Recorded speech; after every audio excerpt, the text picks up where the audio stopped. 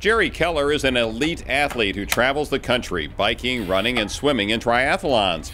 But last fall, this recovery nurse was feeling numbness and terrible pain of her own in her neck and arm. I went to Cozumel and ultimately could not finish the race due to the pain in my neck. It got acutely worse during the race, so I had to drop out of the race. So Keller got hold of UofL neurosurgeon Dr. Tom Altstadt, who took an MRI of Keller on a Friday, found she had a deteriorating disc in her spine, and scheduled her surgery for 4 days later.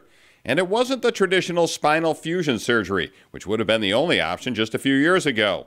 This time, it was surgery to implant what's called a Mobi C device in Keller's spine. The device is implanted to be a press fit into the disc space.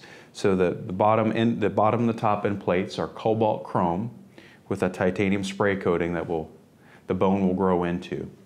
And then there's a polyethylene core. The polyethylene core is designed to slide a little bit on the bottom end plate and then be rounded on the top to allow for the normal motion of the cervical spine. Dr. Altstadt says the Mobi C device is not the right cure for everybody's disc pain, but it was perfect for Keller. This device is excellent for young, active patients. So I would typically implant this at a patient, and then at their 1 month follow-up, I would allow them to do whatever activities they felt that they wanted to do without any restrictions. Whereas if someone had a fusion, I would restrict them for about 3 months to allow that to heal. I was back walking on the treadmill 4 miles 3 days after the surgery, and then I'd say 7 days after the surgery, I was riding a spin bike for 2 hours, and then 2 weeks I was swimming in the pool for a mile.